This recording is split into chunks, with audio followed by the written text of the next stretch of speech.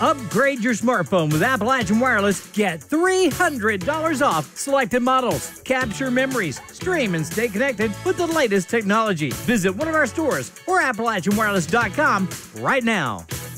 Appalachian Wireless 16th Annual Community Outreach Golf Benefit Event raises over $13,000 for a local charity. We had 32 teams show up for the event and had a great day of weather, and asked those people to give us an entry fee, and then asked all those people to buy mulligans and gave away some great prizes for the winning teams. And then at the end of the day, we totaled all that money up, and then we give it all to charity. The funds raised during the event will be allocated to the Foundation for Appalachian Kentucky. It's a group based out of Hazard that has been supporting flood victims for about a year now.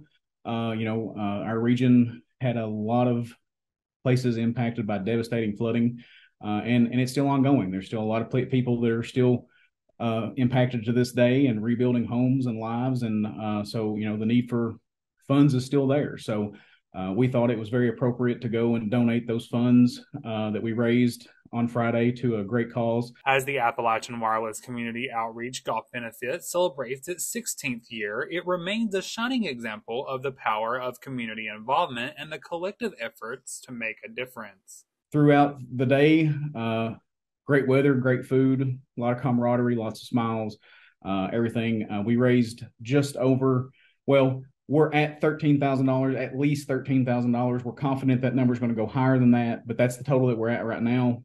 I wish I could give a more firm number, but as with corporate America, there's still a lot of checks out there that we're waiting on, a lot of promised money and things of that nature. So, we're very confident that number is going to go higher than that, but that's the number that we've got right now is at least $13,000, but we're confident it's going to go higher than that.